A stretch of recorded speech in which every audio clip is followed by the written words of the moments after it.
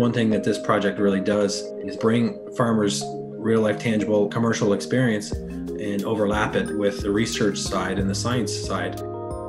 My name is Derrick Curley. I'm a sixth-generation potato farmer. My name is Judith Nyiraneza, and I'm a scientist with Agriculture and Agri-Food Canada in Charlottetown. Living Lab is an agricultural research concept that brings scientists and stakeholders together to address agro-environmental issues they are facing. There are several factors that are affecting P.E.I potato producers. I'd say the most direct issue would be the lack of moisture coming in the summer. Our research activities have an overall objective to enhance soil health and water quality. And to address this objective, we are testing different potato rotation systems to increase potato yield and quality, but also to enhance soil health.